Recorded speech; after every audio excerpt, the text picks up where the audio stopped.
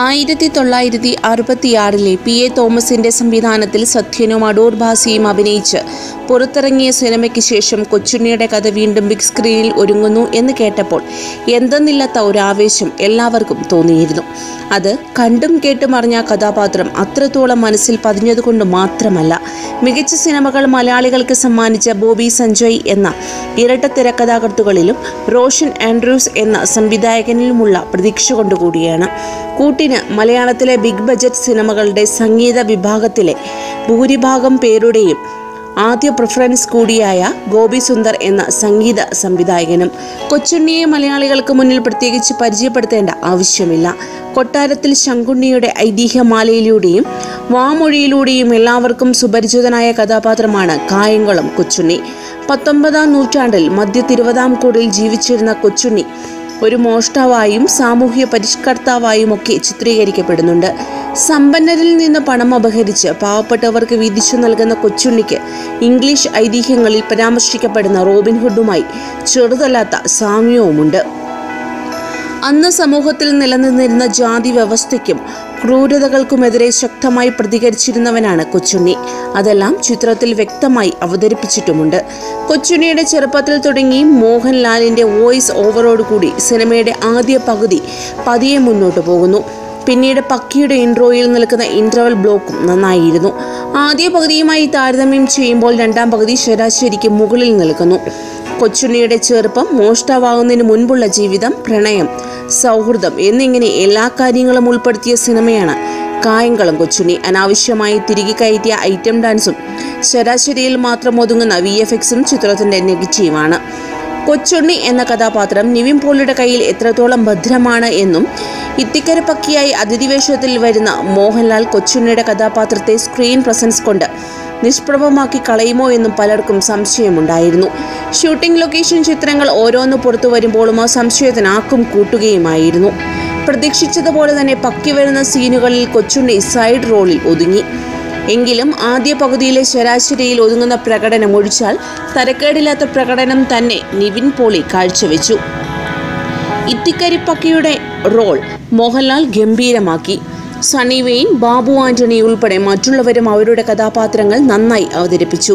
ഗോപി സുന്ദർ ഒരുക്കിയ പാട്ടുകളും ബാക്ക്ഗ്രൗണ്ട് സ്കോറും ശരാശരിയിൽ ഒതുങ്ങി. വിനോദ് പ്രധാൻ, നീരവ് ഷാ, സുധീർ പാൽസനെ എന്നിവരാണ് ചിത്രത്തിന്റെ ഛായാഗ്രഹണം നിർവഹിച്ചിരിക്കുന്നത്.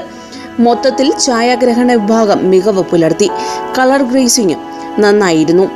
മൊത്തത്തിൽ കായംകുളം കൊച്ചുണ്ണി കണ്ടിരിക്കാവുന്ന ഒരു സിനിമയാണ്. കൂടുതൽ പ്രതീക്ഷകൾ വയ്ക്കാതെ കാണാൻ പോയാൽ ഒരുപക്ഷെ കൂടുതൽ ആസ്വാദ്യകരമായി അനുഭവപ്പെട്ടേക്കാം. രാവിലെ 5 മണിക്ക് തുടങ്ങി പെരിന്തൽമണ്ണ വിസ്മയ കോംപ്ലക്സിന്റെ മുന്നിൽ കുത്തിയിരിപ്പ് തുടർന്നവരുണ്ട്. ഒടുവിൽ 6 മണിക്ക് 4 സ്ക്രീനുകളിലും കൊച്ചുണ്ണി തേരോട്ടം തുടങ്ങി.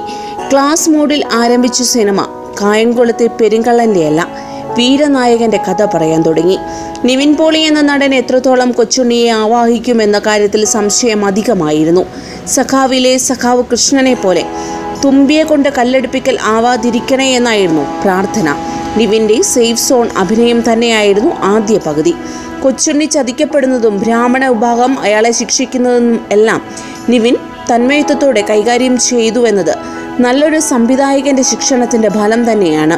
പ്രണയവും അല്പസ്വല്പം തമാശകളുമെല്ലാം നിറഞ്ഞ ആദ്യ പകുതിയിൽ നിന്നും രണ്ടാം പകുതിയിലെത്തുമ്പോൾ നാട്ടുകാർക്ക് പ്രിയപ്പെട്ടവനായ കൊടും കവർച്ചക്കാരനായി മാറുന്നു കൊച്ചുണ്ണി.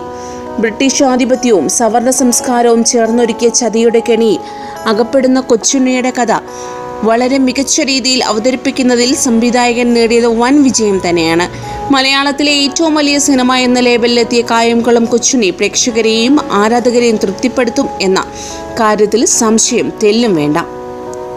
വായിച്ചറിഞ്ഞ അറിവുകളെക്കാൾ കൂടുതലായി കൊച്ചുണ്ണിയിലെ വീരനായകനെ നിവിൻ പോളി സ്ക്രീനിൽ തന്നാലാവും വിധം എത്തിച്ചിട്ടുണ്ട്. നായികാ പ്രാധാന്യമില്ല എങ്കിലും പ്രിയ ആനന്ദ് മികച്ചു തന്നെ നിന്നു. കൊച്ചുണ്ണിയുടെ സുഹൃത്തായ വാവയായി മണികണ്ഠൻ മികവ് പുലർത്തി. പിന്നെ എടുത്തു പറയേണ്ട മറ്റൊന്ന് ബാബു ആന്റണിയുടെ കഥാപാത്രമാണ്. മെയ്വഴക്കം കൊണ്ട് മലയാളികളെ വീണ്ടും ത്രസിപ്പിക്കുകയാണ് ബാബു ആന്റണി. കേശവൻ എന്ന പോലീസുകാരനായ പ്രതിനായക കഥാപാത്രം സണ്ണി വെയിൻ തൻ്റെ കൈകളിൽ ഭദ്രമാക്കി. അങ്ങനെ കൂടുതലൊന്നും പറയേണ്ട കാര്യമില്ല. ഇൻ്റർവെല്ലിന് വരുന്ന ഒരു അഡാർ ഐറ്റം അഥവാ ഇത്തിക്കര പക്കിയാശാൻ മൂർത്തിഭാവം തന്നെയാണ്. അത് അനുഭവിച്ചറിയേണ്ട കാര്യം തന്നെയാണ്. ക്ലാസും മാസും എല്ലാം മിക്സ് ചെയ്ത് ആഘോഷമായി തന്നെ കണ്ടിറങ്ങാം റോഷൻ ആൻഡ്രൂസിൻ്റെ ഈ കൊച്ചുണ്ണിയെ. പെരുങ്കള്ളൻ വീണ്ടും കേരളം വാഴുകയാണ്. 5-ൽ 3.5 ആണ് ഓഡിയൻസിൻ്റെ റെസ്പോൺസ്. കൂടുതൽ വാർത്തകൾക്കായി ഈ ചാനൽ സബ്സ്ക്രൈബ് ചെയ്യുക.